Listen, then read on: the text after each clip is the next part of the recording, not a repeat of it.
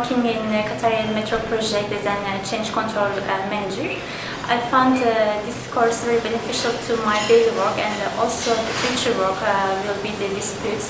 And now I know the overall picture of the arbitration and the mediation process, and I think that it will help